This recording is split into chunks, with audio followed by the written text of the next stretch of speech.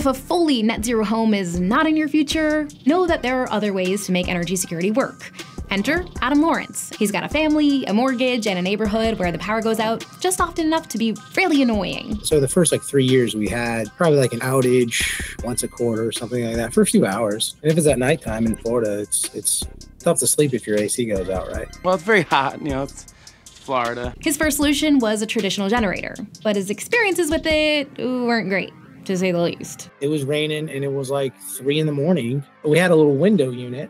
And I had to get that working because one of my best friends is my next door neighbor, and his master bedroom is right where our electrical panel is. And so running a generator, it's not the best for my buddy and his wife. So this past summer, Adam decided to install solar and batteries. And now, instead of paying for gas for a noisy, frustrating generator, he has a set it and forget it system that runs for free on solar power. With the weather getting more unpredictable, with political climate becoming more unpredictable, having power security is super important. It's kind of number one, seeing these things happen across the world. A lot of people think oh, this can't happen here. It's well, actually it can. And I'd rather be prepared for it. Tune into Plugged In, Energy Sage's new YouTube series where we talk about fun and sometimes controversial topics in clean energy, sustainability, and beyond.